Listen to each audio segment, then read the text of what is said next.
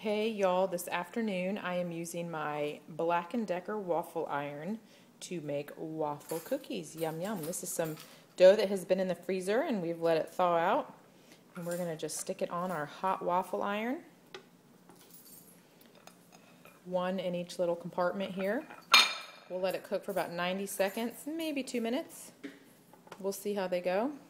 And then we'll have waffles in just a few minutes. Okay, so it's been about 90 seconds. We're gonna open up and see what's inside. Should we open it? Yeah. Okay, Mommy will open it. Ready?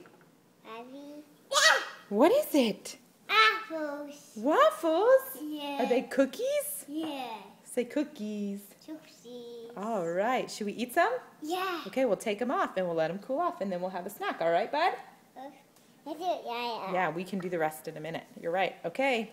Waffle iron cookies, just like that, 90 seconds. Yum, yum. Oh, Mom. Yum, yum.